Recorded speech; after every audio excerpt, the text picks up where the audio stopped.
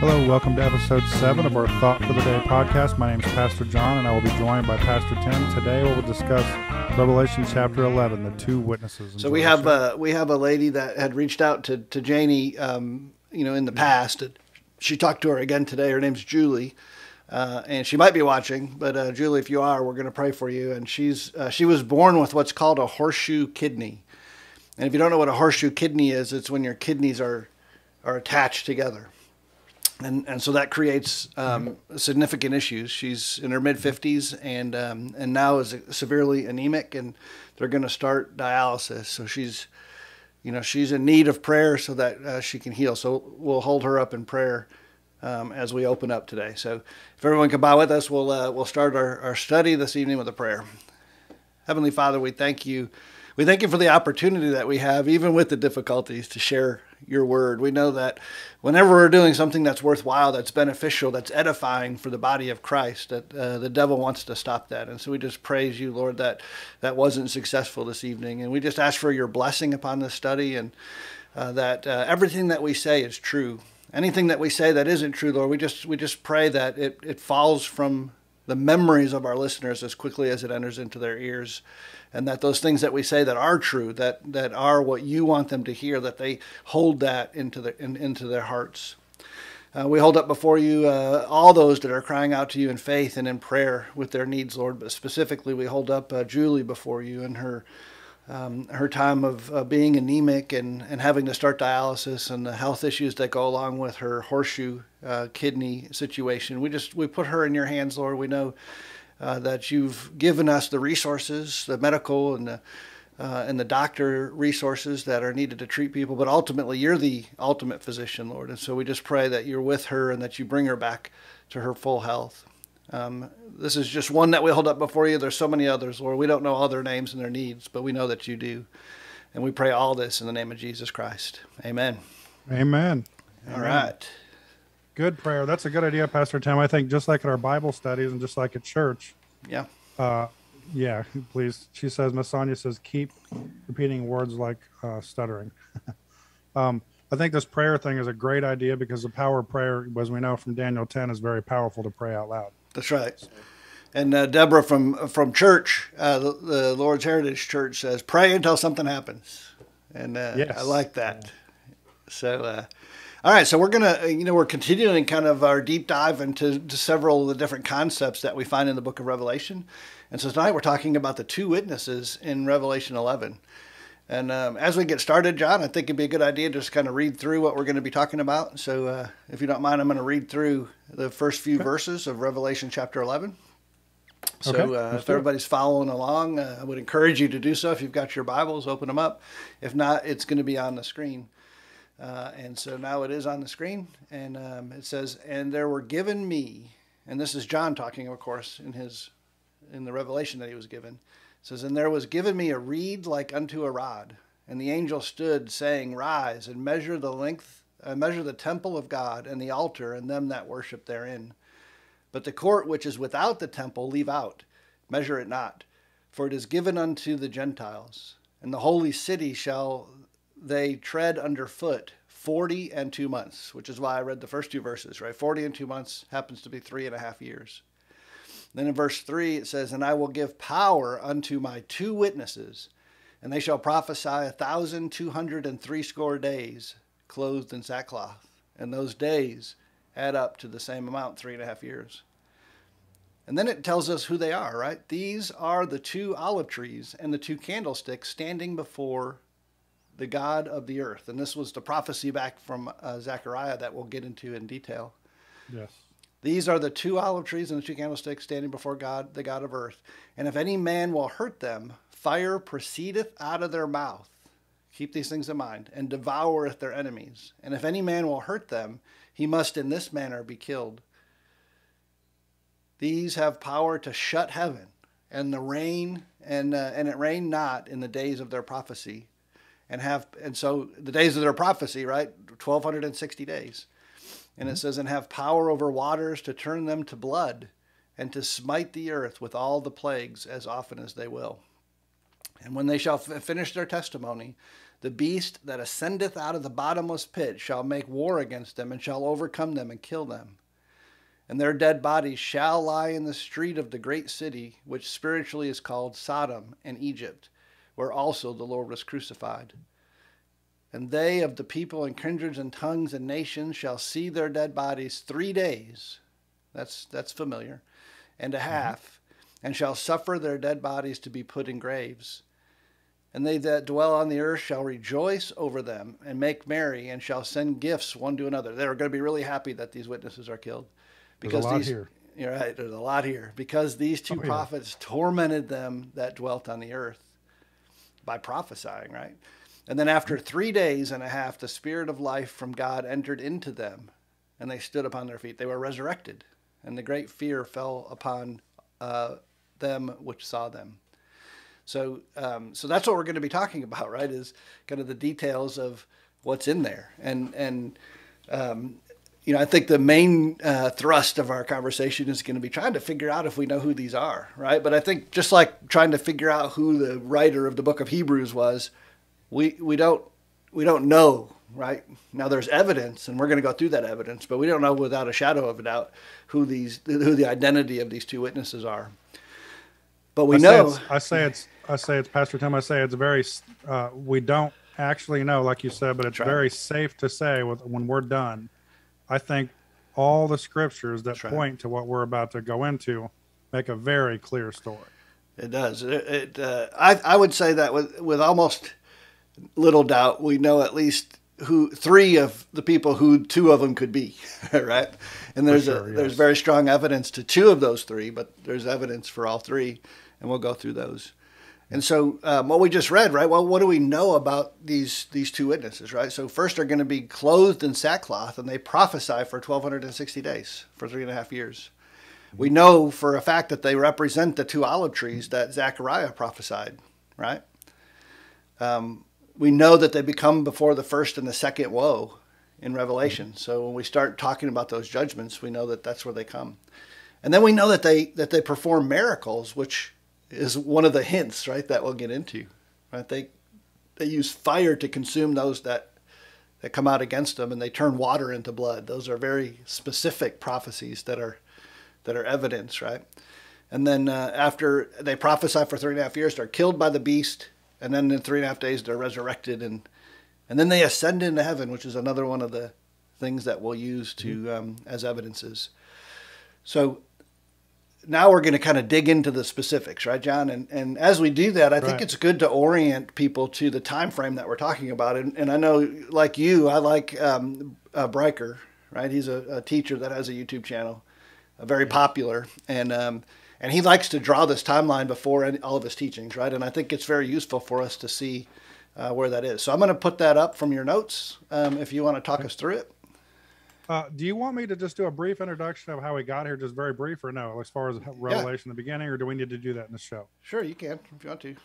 Okay, and in a real quick nutshell, we've done several shows now, I guess close to 10 shows, and we started with the book of Revelation, and the Revelation, it starts out in Revelation chapter 1. There's a revelation that God gives to his son, he gives to Jesus about Jesus, things which must shortly come to pass. He gives that revelation through an angel to the apostle John in Revelation 1, if I said that clearly. And then so chapter 2 and chapter 3, after we get that revelation, there's 7 letters that are written to the 7 churches from apostle John on the island of Patmos when he was in prison, correct, Pastor Tim? That's correct. Okay, and so chapter 2 and 3 alludes to that. And then you get to Revelation chapter 4, and you have what's called the harpazo, or the catching away, the rapture, where the church is lifted. You don't hear the word church anymore after Revelation chapter 4, verse 1. And so you have the throne room of God, and it's explained in great detail. And then you have these judgments, then you have the elders, and these judgments are being handed out. There's these 7 scrolls that are open, the first of 3 sets of 7 judgments.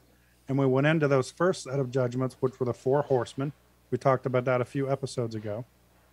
And then we went into what's called the 144,000, which I think was nearing. My mom says mothership. Mothership. I like that. What was that? I heard something. And so the 144,000 had their heads sealed, and they were protected from some sort of judgment.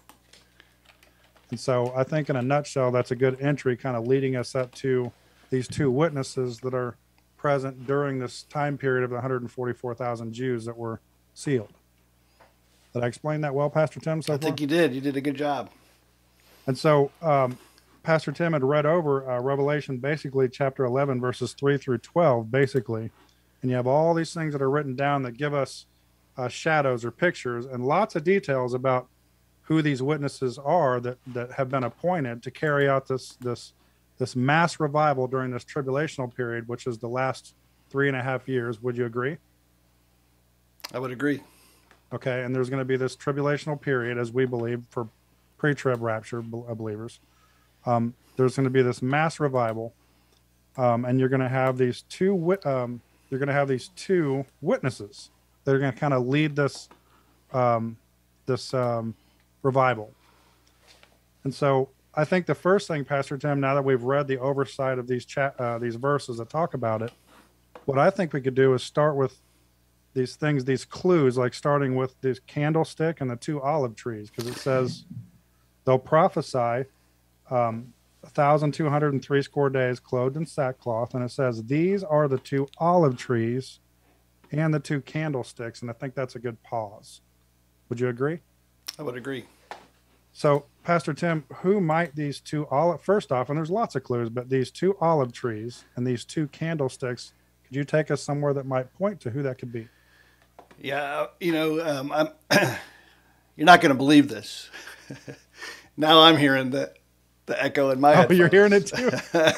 So, oh, great. I don't know why that is, but I think you're asking me who might be the candlesticks, right? Who are these two witnesses? And so I think there's three people that could be identified as the two witnesses, right? And there's Moses, Elijah, and Enoch.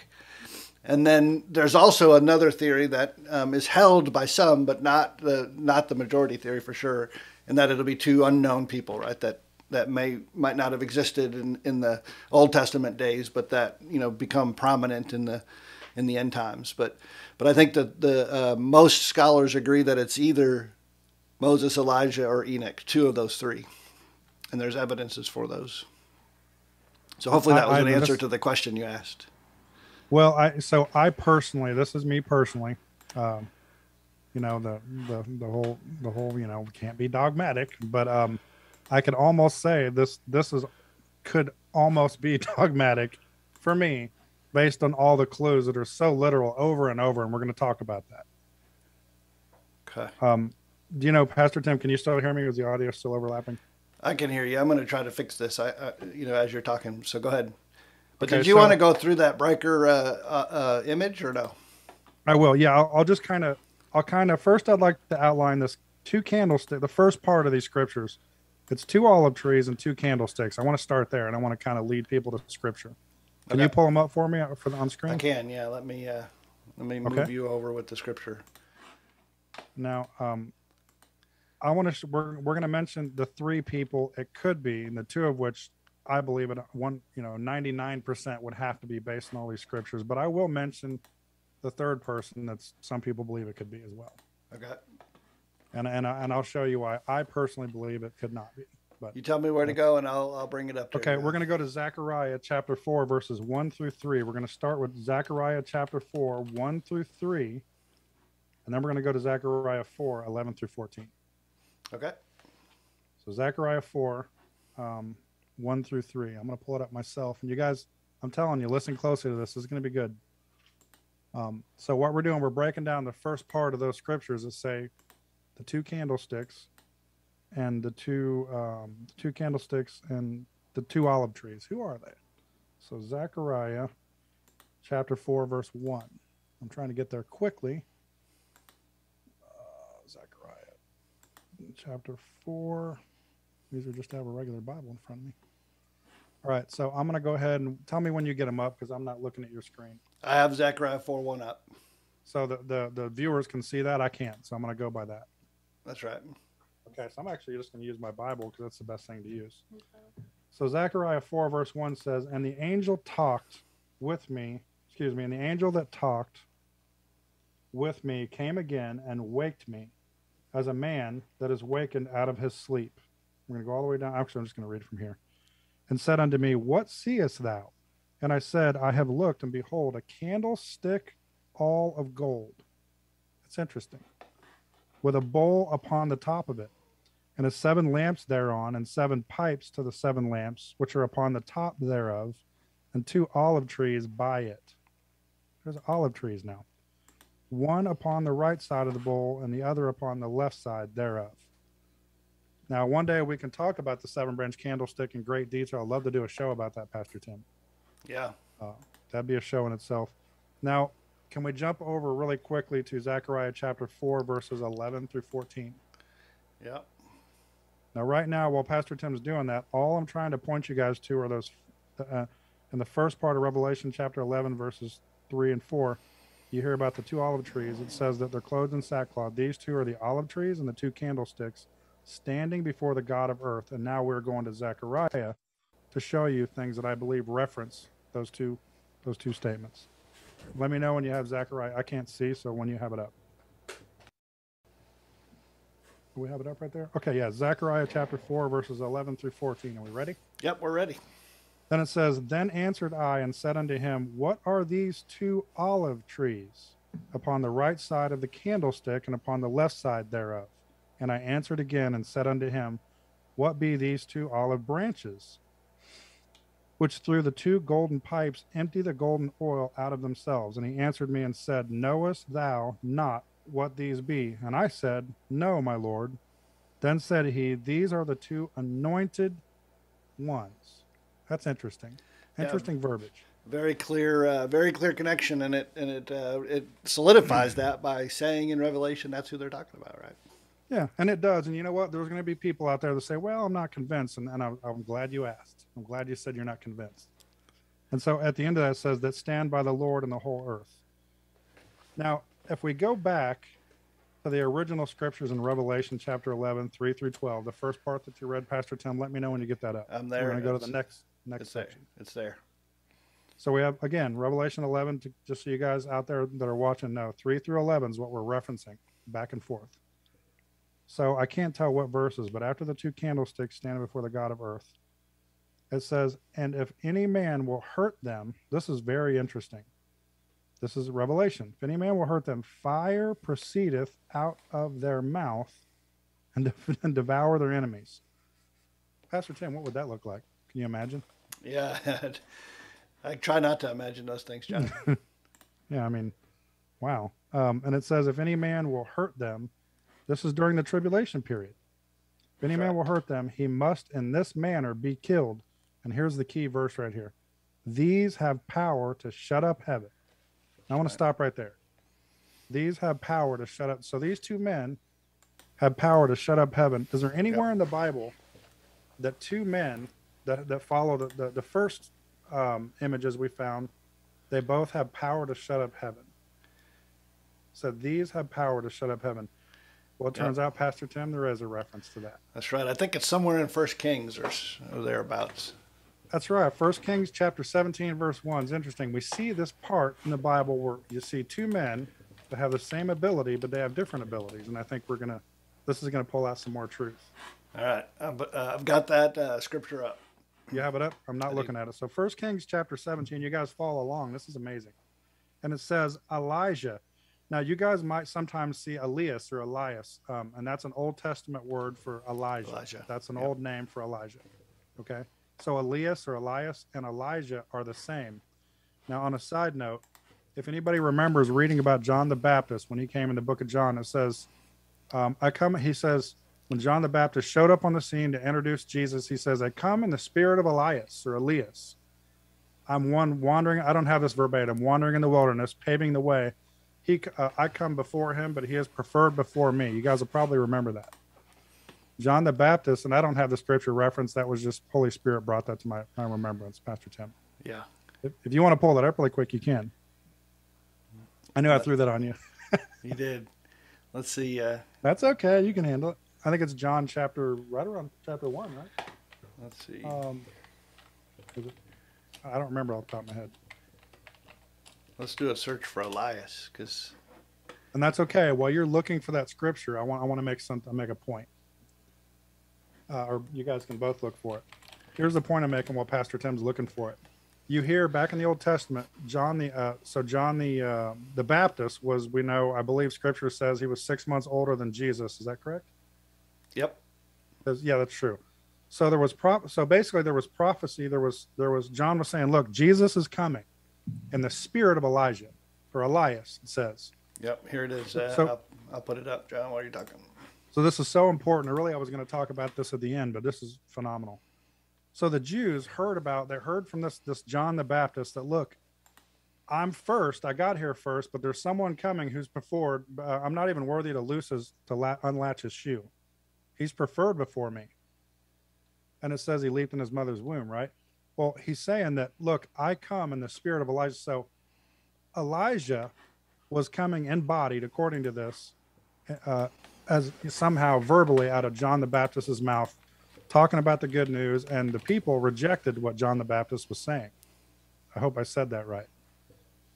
And so had they have listened at that time, we wouldn't even have had a need for the church age, and the Gentiles wouldn't even have made it in, Pastor Tim. Yeah, it's interesting to think about that, right? Because it's true. Jesus came to usher in the kingdom, but knowing that they were going to reject him, right? So it's not as if something happened that he didn't know, but it's true. He had a plan already. Yeah, that's right. He came to usher in the kingdom, and had they not rejected him, the kingdom of God would have come.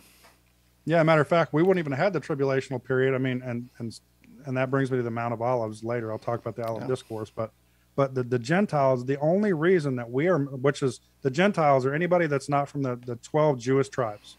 So that's all the rest of us. Right. We would not even have had, we're spiritually grafted in, the Bible says, but the original branch, which were the Jews, the natural branch, the Bible says, and I'm throwing this at Pastor Tim without warning too, it was supposed to be grafted back in, because when they disbelieved, when Elijah showed up through John the Baptist, God said he would graft back in that branch, but first he kind of puts them on hold, and he's given us Gentiles, because of that, a chance to come to the faith as a spiritual grafted in branch, if that makes sense. It does. And so, probably the King James doesn't use the word jealous. I was looking for the scripture that says that he called upon the Gentiles to make the Jews jealous, right? That's good, yeah. That was the reason that after they rejected him, right, that he called the Gentiles. That's right. Exactly right. And, I wasn't planning on saying that, but the Holy Spirit led me to put that in there for a reason, because it'll tie up right at the end why I said that. We were reading Zechariah chapter 4, verses 11 through 14, and we read about these two witnesses also from Revelation 11 said they'd have the power to shut up heaven, yep, which to stop it from raining, and call down fire. That's right. So when I read that, Pastor Tim, it says, I'm jumping around and forgive me, Zechariah 4, 11 through 14, towards the end says, knowest thou not what these be? I think that's around verse 14. And I said, no, Lord. Then said he, these are the two anointed ones that stand by the Lord of the whole earth. That's right. Anointed, that means to rub off. So there's two anointed ones. And that's interesting. And so we had mentioned, I think, 1 Kings chapter 17. Pastor Tim, is that right? That's right. I feel bad you're on the other end trying to find scriptures when I'm doing I got it. It's up. But it's awesome. You guys stay here, I'm telling you. 1 Kings, if I may. 1 Kings 17:1 is up, talking about Elijah. Yeah. And so do you want to ad lib, or do you want me to go on for a minute here? Yeah, I thought you were going to bring up the two that had the power to shut up heaven, right? So correct. Yep. And so we talked about this. So there's two that had the power to shut up heaven. And so we're going to take you guys, this is awesome. If you're not convinced who these people are, and we're going to talk about it, we're going to go to James chapter 5, verses 17 and then verse 18. Okay. And I'll wait for you to pull that up. Just remember that side note about where Elijah first showed up in the Old Testament. And then when we get to the end, that'll make sense here in a little while. Yep. This is, let's go back real quick though, because I think it, 1 Kings 17, let's read that right as a lead into it. Because it says Elijah the Tishbite, says Elijah the Tishbite, who was of the inhabitants of Gilead, said unto Ahab, as the Lord God of Israel liveth, before whom I stand, there shall not be dew nor rain these years, but according to my word. And the word of the Lord came unto him, saying, get thee hence and turn thee eastward and hide thyself by the brook of Cherith, that is before Jordan. And then if we read on in there, it talks about not raining for 3.5 years. I'm glad you said that. I completely skipped it. Yep. So that's a good lead into what we're going to be talking about in James, right? So Yes. so now I'll bring up James again, and we're James 5, right? Yeah, James 5, 17 and 18. I'm glad Pastor Tim said that because that's key. That 3.5 year period with no rain's key here. Yep. And again, we're breaking down the second segment of those first set of verses to say who these witnesses are, just in case you guys are joining just now. And whenever you get it up on That's your end, there. I can Yep. read it. It's almost up instantly, John, so you can just go ahead and start. Cool. So Elias, as you know, as Elijah, was a man subject to like passions as we are. So just like us. He might have been a prophet, but he was like us. And he prayed earnestly that it might not rain.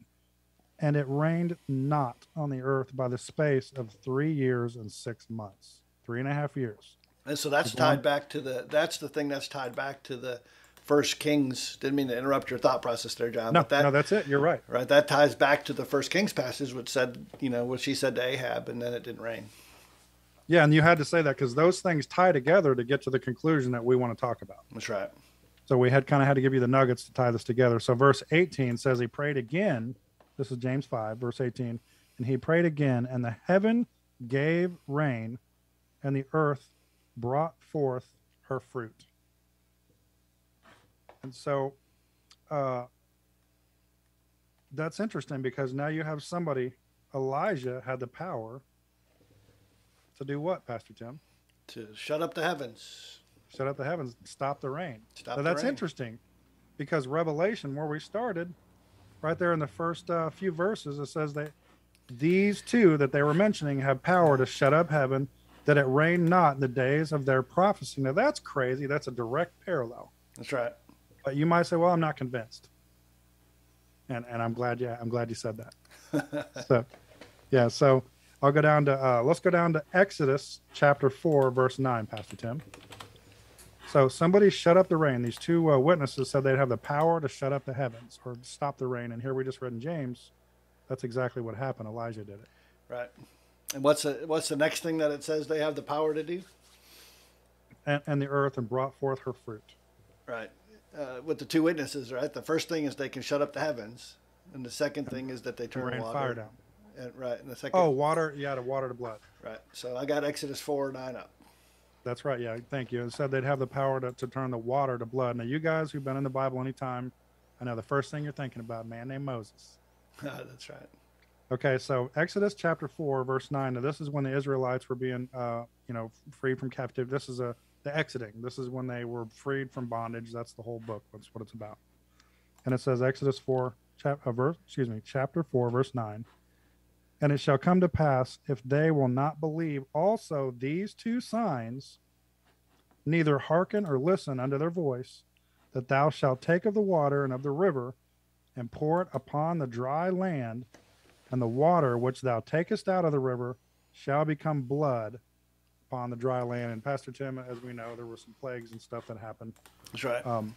Now that sounds a lot like somebody they just mentioned, one of the two witnesses in Revelation chapter 11. It does. And so that's probably a coincidence, right? There are no coincidences, Pastor John. Yeah. So you might still say, well, that's okay. That lines up. And so what if we go back to Revelation chapter 11 and keep reading now? I don't know if I've confirmed the part I wanted to talk about. Did we mention the fire proceeding out of their mouth? We Yes. We didn't mention that one, right? So how does the fire tie back to Elijah, right? So Okay, yeah, I'm trying to we go talked back about- and forth with it. that's right. We talked about Elijah, and the two witnesses have these powers to perform miracles, right? One of them, sorry to repeat myself, to repeat ourselves, right? One of them is to shut up the heavens, right? Another one is to turn water into blood. And so we've shown that there's prophets of the past, right? Moses and Elijah that did the same things, right? Now there's another one that's fire from heaven, right? And that's connected to Elijah as well. And this is in I think it's in Malachi or Malachi, right? If we say Chapter it in the 4? Hebrew, Yeah. and Malachi 4. So let me bring that up. Would you like to read that section and talk about this fire from heaven, Pastor Yeah, Tim? let me do that. Okay. All right, so this is Malachi chapter 4, and we're looking at verses 4 and 5, right? It says, "Remember ye the law of Moses, my servant, which I commanded unto him in Horeb for all of Israel, with the statutes and judgments. Behold, I will send you Elijah the prophet before the coming of the great day." This is not the scripture that I was looking for. I was looking for the one where it took him up into heaven, right? Let's see. Oh, that's where he goes up and says he didn't die. So I don't have that one written down, but that's a good idea to mention that. Yeah. And so we know. Yeah, go ahead. Oh, we know while you're looking for that, we do know, anybody that's read the Bible anytime, you know that Elijah never died and he was taken up to heaven. Similar to Moses, we know Moses died, but his body was taken to heaven, and the archangel Michael and Satan debated over it. Yep. So you had this, did I say that right? He's taken up to heaven, and for some reason, maybe to use at a later date, right? Yep. Yeah, we'll get to that, right? So I just wanted to tie this one. It's 2 Kings 2. And Okay. and this is, I wanted to tie this to the fire piece, right? So Okay, gotcha. right. So if we look at 2 Kings 2 and I put you up there, so let me put me up there since I'm reading it. If we look at 2 Kings 2, it says, "And it came to pass, when the Lord would take up Elijah into heaven by a whirlwind, then Elijah went with Elisha from Gilgal." And that whirlwind, we don't see it clearly here, but that whirlwind is a whirlwind of fire, right? So Elijah was taken up in a whirlwind of fire. And that ties to this fire from heaven with the two witnesses in Revelation. I didn't even write that down. I'm so glad you put that in there, Pastor Tim. Yeah. Teamwork. Thanks. That's Teamwork. awesome. Yeah. So we know he was taken up. That's important to know that, and I got ahead, and forgive me for that. Okay. So I think we left off where we were turning into that Malachi chapter, right? That Yes. talks about Elijah's return during Armageddon. And so, yeah, we're reading scriptures, and we're in Malachi 4, and all these scriptures we're reading are referencing Revelation chapter 11, 3 through 12, where these two witnesses are mentioned, which we're breaking down a segment at a time and cross-referencing. So Yep. now we're at Malachi, cross-referencing. They have the power to turn water to blood. Proceedeth out of their mouth as fire. Is that what we're confirming right now? Yeah. So I have Malachi 4 and 5 up. If you Okay. that portion where it talks about Elijah coming back, right? Okay. So you want me to read 5? Did you already read 4? Yep. Excuse Okay, me. so Malachi chapter 4, verse 5, bless you. It says, "Behold, I will send you Elijah the prophet before the coming of the great and dreadful day of the Lord." That's Armageddon. And Elijah will be sent back. And I think that's interesting that we get from that message. That's telling us, I will send you Elijah. Now, I think it's an interesting thing. A lot of, in the Jewish culture, a lot of the families, now, I don't know this firsthand. I've just read this and watched videos about it. A lot of the Jewish families during Passover, they have a custom where they'll put a glass of wine on the front step during Passover. They're expecting Elijah to come back. And if I can mention, Pastor Tim, this is kind of off my notes, but when Jesus said, "Ale, ale, lama sabachthani, my God, why hast thou forsaken me?" Yep. They thought, because they learned in the book of Malachi, that they thought when Elijah would show up, that what would happen? What did they think would follow Elijah from Malachi? Do you remember? They thought that'd be the day that he'd show up. I mean, right. That's the day of the ushering into the kingdom, right? Or the great day of judgment, right? Yeah. So they had that in the last Testament, or the last book of the Old Testament, Malachi. There's 39 books, 39th book of the Old Testament. They used a lot of their religion before coming into the New Testament. They thought that Elijah would usher in the great day. It'd be like, that's right. And I will. Well, go ahead with your butt. Oh, I was just going to say that the whole Jesus thing. It's known, or it's widely adopted. When Jesus said, "Ale, ale, lama sabachthani," what a lot of the people thought he was doing was calling for Elijah, because they didn't believe he was the Son of God. They didn't realize what he was saying. He was quoting Psalms 22. Right. So go ahead. What were you going to say? Yeah, I mean that shows the dangers of presupposition, right? So one of the pillars of our shows, right, is that we want to get to the truth, which is why we're digging into all these scriptures the way we are, not interpret the Bible based on based on what we've learned kind of in society, right? And all of us have a history of of what we were taught when we were younger. And the idea is that we want to go to Scripture and learn the truth, and that right there shows the problem of presuppositions, because all the Jewish people, except for those that eventually followed Christ, the Jewish people in Christ's day had a presupposition, right? That when the Messiah came, he would come as a conquering king, and so because of that presupposition, they didn't recognize him when he came as a suffering savior, suffering servant. And so that's a good lesson, I think, all around. And I was going to say that on all of the theories on who these two people are, everybody agrees just about that Elijah is one of them, right? Because of the one we just read. All of these things are evidence that Elijah will be one of the two witnesses. There's others, right? Transfiguration and other things, which I think we'll get into. But the fact that the scriptures tell us that Elijah will be sent before the coming of the great day, dreadful day of the Lord. That's evidence right there, right? There's one of many, one of several we'll talk about. Right, and that's very specific, right? The other ones are circumstantial but strong, right? The fact that the two witnesses will be able to do these miracles, and the fact that we know Elijah could do these miracles, that's strong circumstantial evidence. When you combine that with the fact that the scriptures tell us in Malachi, the last book of the Old Testament, that when the great and dreadful day of the Lord comes, I will send you Elijah, right? That's powerful evidence that Elijah is, in fact, one of the two witnesses, I think. It is, and that's really wonderfully put. I don't know. Does Luke 4 and Isaiah 61? I don't know, when Jesus goes to the synagogue to preach Isaiah 61, the grateful day of the Lord. Does that tie into this in any way, Pastor Tim? I know that's random, but yeah, no. I mean, it sure does, right? Because it's all talking about this great and dreadful day of the Lord, right? And that's the time period that we're talking about, right? So. I don't think it ties in necessarily to who the two witnesses are, but it tells us about this time period that we're talking about. And as a side note, if we could just for a second, right? I think this is a good point to add something that's not following the scriptures on these evidences. But as a side note, why do we need two witnesses?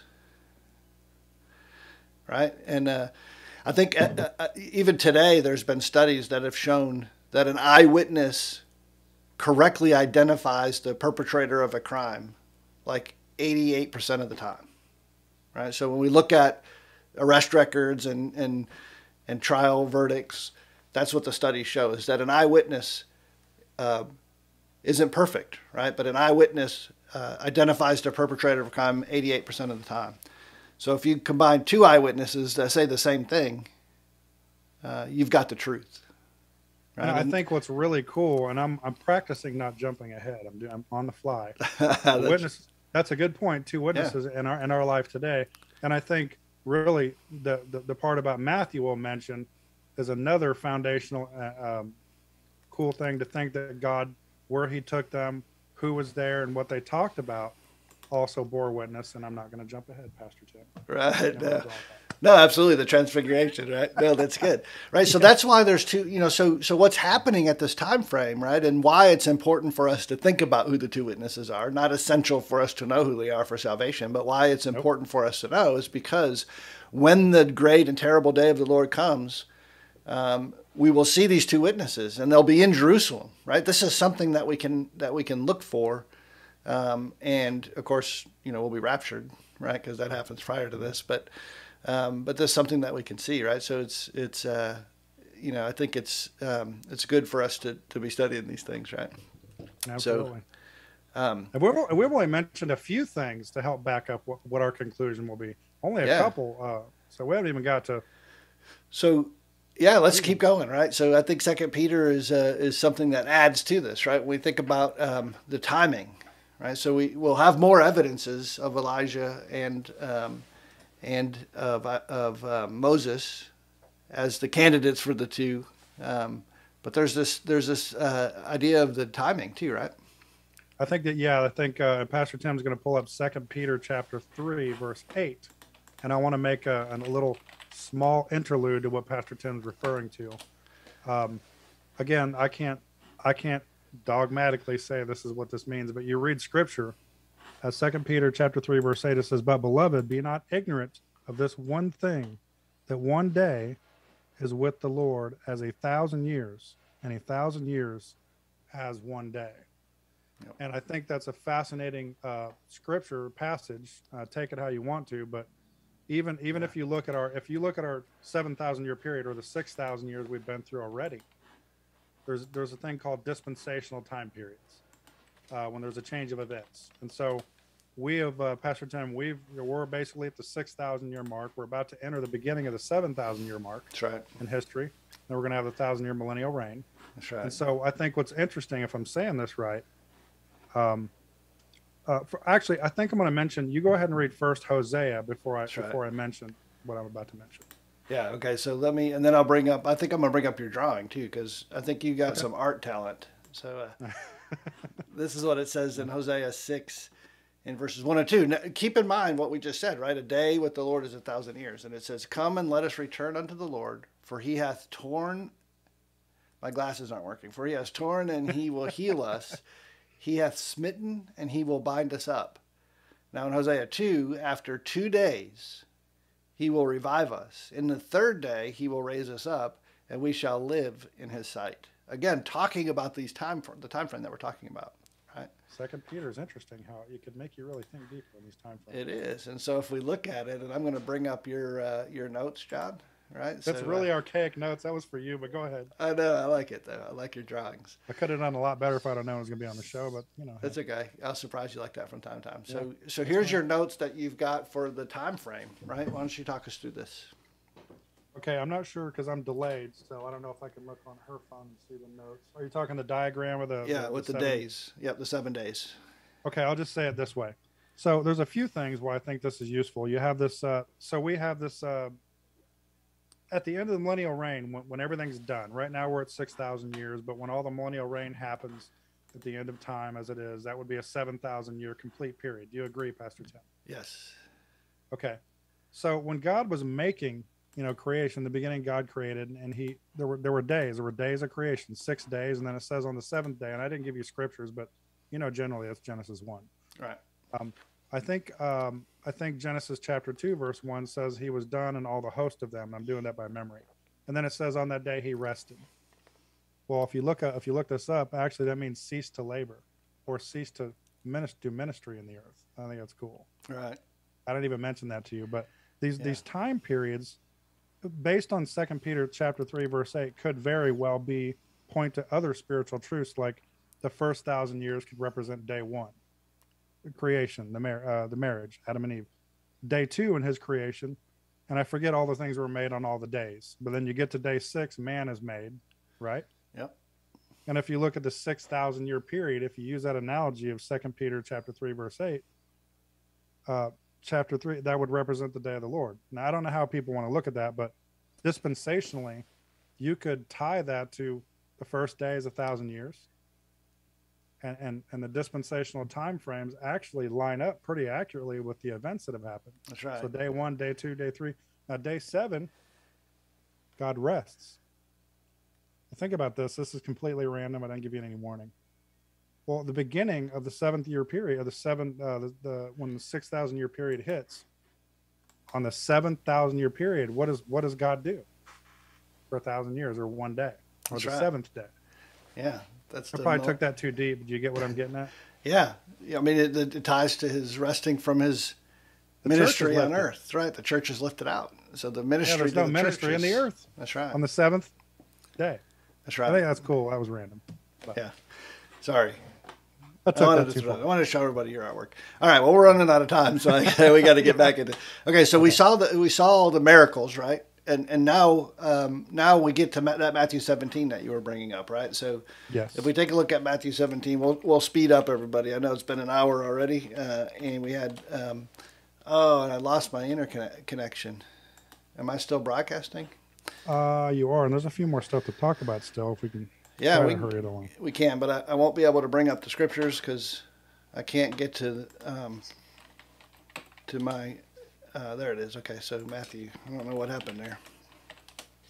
You got to Matthew forgive me for 17. going on the tangent. Okay, so Matthew 17, and we're going to look at verses 4 and 5. It says, "Then answered Peter and said unto Jesus, Lord, it is good for us to be here. If thou wilt, let us make 3 tabernacles." Right? Who are they making them for? One for Moses. thee, one for Moses, and one for Elijah. And then it says, while yet he spake, behold, a bright cloud overshadowed them. And behold, a voice out of the cloud which said, "This is my beloved Son, in whom I am well pleased. Hear him." Right? And then it goes on to say, "And when the disciples heard it, they fell on their face and were sore afraid. And Jesus came and touched them and said, Arise, and be not afraid. And when they had lifted up their eyes, they saw no man save Jesus only. And as they came to the mountain, Jesus charged them, saying, Tell this vision to no man." What was the vision, right? That he saw Jesus, Moses, and glorified. Elijah, right? And Jesus glorified. Until the Son of Man be risen again from the dead. Wow. Wow, risen again, huh? And then his disciples asked him, saying, Why then say the scribes that Elijah must come first? And I didn't keep up with it on the screen. Apologize for that. That's okay. Quick point to that. I know we're trying to move this along fast. The Yep. same people we heard about calling fire down from heaven to shut up the waters. Here you go again. These 2 guys, Moses and Elijah, Matthew 17:4. Here they are again together, and they're watching Jesus glorified. It's almost like they're having a conversation. Now, is it likely, right? Oh, this is completely, really just me, but it's almost like they were having a conversation saying, hey, look, these Jews, they weren't listening. I guess we need to maybe this is just me, but Right. we need to, maybe we're having a meeting, God's there, Jesus, Moses, Elijah, they see Jesus glorified, and you have Peter, James, and John. So there's 7 people there, if you count God. And, I like to imagine, are they having a conversation about saying, look, this didn't work. We gotta figure something out. I need you guys here in the tribulation a little while later. I need you to hang tight. Now that's what I imagine they were talking about. Right. I like to imagine those conversations too, John. Yeah. But Yeah. so go ahead. Matthew 17. So do we have more to read there? 17:11 through 13. Yeah, so let me bring that back up. And so 11, and Jesus answered, saying that Elijah truly shall come first come, and restore all things. So Elijah didn't restore all things when he was here the first time, right? And then Elijah was taken up in the whirlwind, so he didn't die. And then it says that he shall come first to restore all things. But I say unto you that Elijah is come already, and they knew him not, but have done unto him whatsoever they liked. Likewise shall also the Son of Man suffer of them. Then the disciples understood that he spake unto them of John the Baptist. Right? So what is he saying there? Right? Now we know Elijah was here, but he said he came already, right? He came back already, right? Is how we can interpret that. And then he says that the disciples understood that he was speaking to them of John the Baptist. But disregarded him. Yeah. And so I know we're trying to move along. So they could have been, like I said, they could have been accepted before the church age happened, but Right. But they denied Jesus, so Elijah will have to show up again. Could be in the Third tribulation. time. That's right. So So Elijah, yeah. So I think Elijah, right? It's clear that Elijah, we can do more, right, of this, but I think it's clear that Elijah is one of the 2 witnesses. So you want to move to Enoch, or or is there more you want to say about Elijah? Well, I just really quick, I'm going to scan over it. I won't read it all, but Matthew 11:7 through 14, it says Jesus began to speak to the multitudes, talking about John the Baptist, what he would see. So if you guys read on your own, Matthew 11:7 through 14 is just more stuff confirming he came as John the Baptist, and they disregarded it. And then Luke chapter 1, it says the same thing, and he shall go before him in the spirit of the power of Elijah. And Luke chapter 1 talks about that same thing. It confirms it again, the spirit of Elijah. And I'll just, Romans 11:13 says he speaks to the, and it just confirms more of the same stuff. That was my notes on that. Right. But then if we go over to Mark chapter 9, verses 11 through 13, I'll read that really quick, Pastor Okay. Tim, and I'm trying to move forward here That's right. I'll bring it up. to get to our conclusion. Yep. And it says, and they asked him, saying, why say the scribes and Elias must first come? And he answered and told them, Elias verily come first and restore all things, and how it is written of the Son of Man, that he must suffer many things and be set in naught. But I say unto you that Elias is indeed come. They have done unto him whatsoever they listed, as it is written of him. And then you get to this next part. I'm going to let you discuss. Did you have my notes on Enoch? What I wrote? I mean, Yeah, did you have anything to say about? Yeah. So again, I think what we're trying to work through here. Let me bring my camera back up. What we're trying to work through here is, who are the two witnesses, right? And Elijah's got some very strong evidence. Everybody typically agrees, to scholars. The second one of the two, there's a lot of evidence that it's Moses, especially the Mount of Transfiguration. So we went through some of that, right? The fact that Moses could do those miracles and that he did that, turn the water to blood. But there is a possibility that one of the two witnesses is Enoch, and there's really only one evidence, because Enoch doesn't say a lot about Enoch in the Bible. There's one area that it talks about him, but Jude. You're right, but Enoch was one that never died. Right? So, like it said, Elijah was taken up in the whirlwind. It says Enoch lived so many years, and then he walked with God, and then he was not. Right? So, if we look at Hebrews 9:27, it tells us that it is appointed for man to die once, right, and then the judgment. And so, the two people in the Bible that never died are Elijah and Enoch.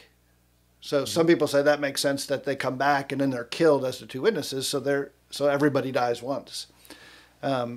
You were alluding to the fact that Moses died and was buried, but then there was all this controversy about that, and then his body was taken up to heaven.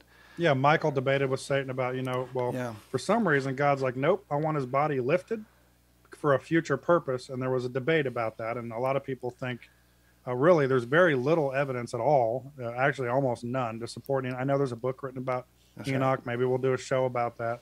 But really, Jude 4th, there's only one chapter of Jude. I think it says Enoch is seventh from Adam. He was basically, and maybe this is another show, there's actually 7 raptures, not the rapture. I'm not referring to that. Right. There's 7 catching away. Yeah. Enoch being one of the first ones. That's all. Right. Exactly. And here's the verses, right, that talk about that. So and Enoch walked with God after he begat Methuselah 300 years and begat sons and daughters. And all the days of Enoch were 365 years. That's yeah, it's interesting, right? And Enoch walked with God, and he was not, for God took him. And that sounds an awful lot like what we would picture the rapture to be. Mm-hmm. So really, that's all we have. And there's all kinds of speculation. We're definitely not going there because we're running out of time, about Enoch. I'm not even going to go there. There's nothing to me. Did we read the rest of Revelation? Did we pick apart the last little section of Revelation 3 through 12 and kind of revisit the original scriptures? Yeah, let's do that. And then before we conclude. Yeah, let's do that. You want to read it? Yeah, I think the bottom was. I'll start. I just have all the verses together. I know it starts with, and when they shall have finished their testimony. I don't know what verse that is. Let's see. Okay, that's verse 7. Yep.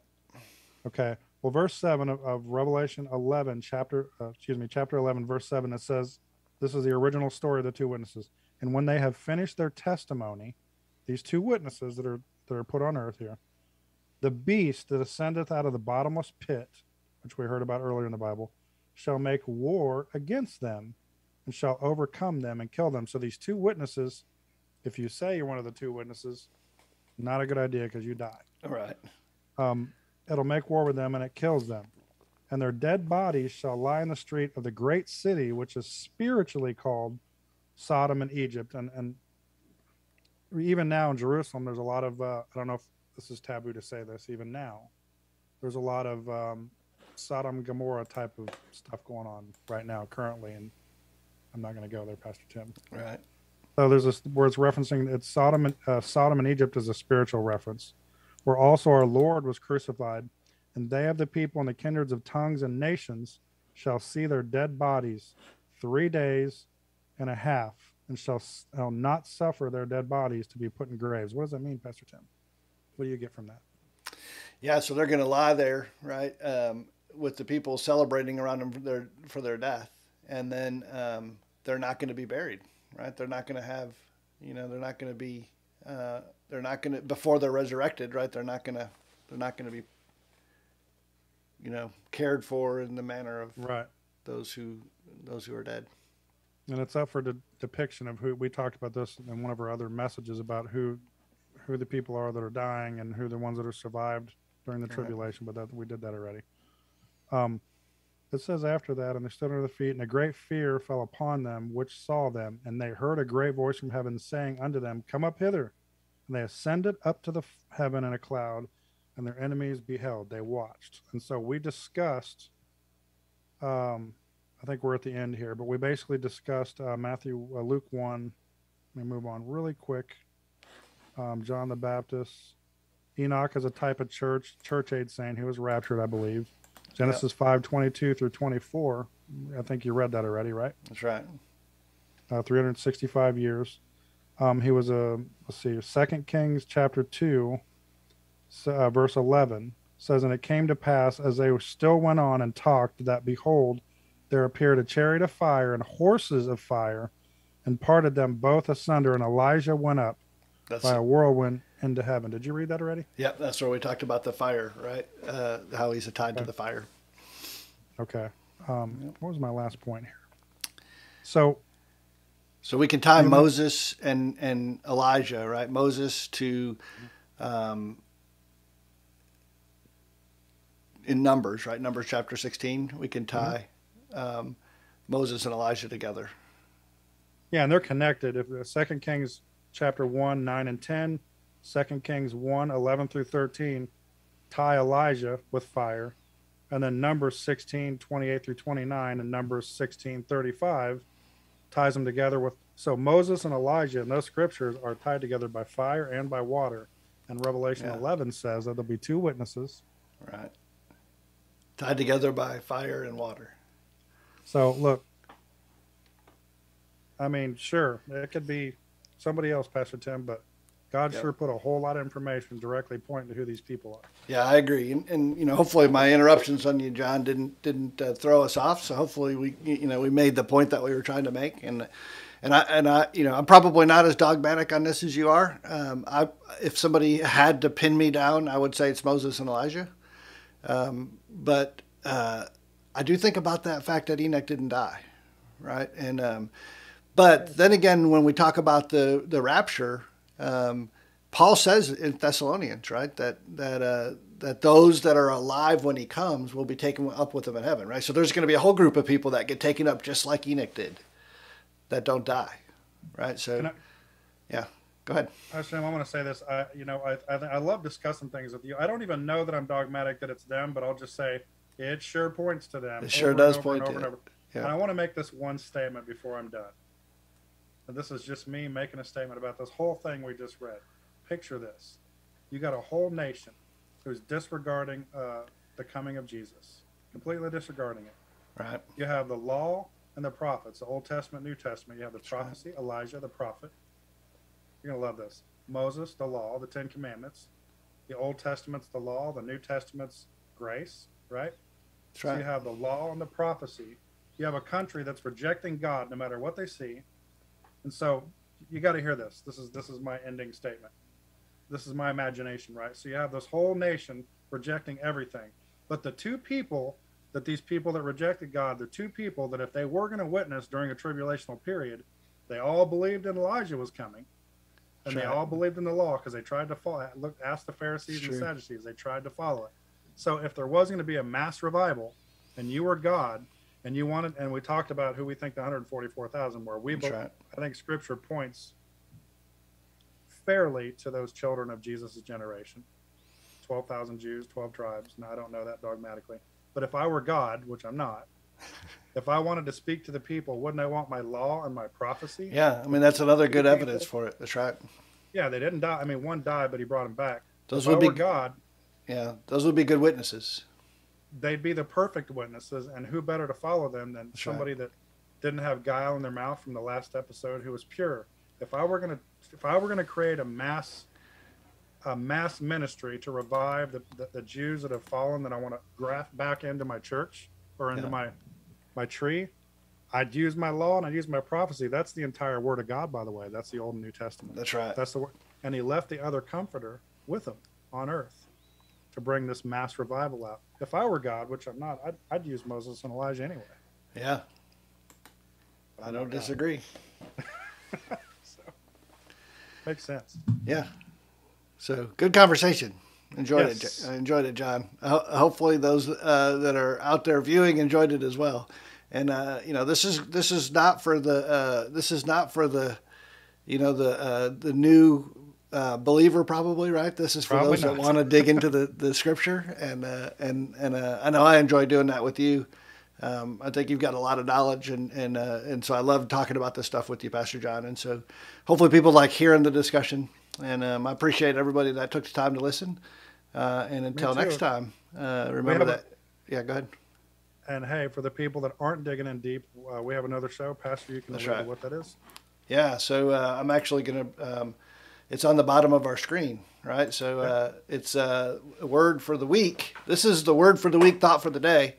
And we have a show called Word for the Week that airs on Saturdays at 1:30 Central, 2:30 Eastern on Preach the Word Network TV. It's ptwwntv.com, and click on the Atlanta market. And that show, I think, is a really good show. And the word for this week is love. That's the one that's airing this Saturday. And then next Saturday, the word for the week will be faith, which is a great one. Yes, that's really good. So, Yep. All right. So until next time, remember that we love you. and God loves you. We'll see you next time. Bye, everybody.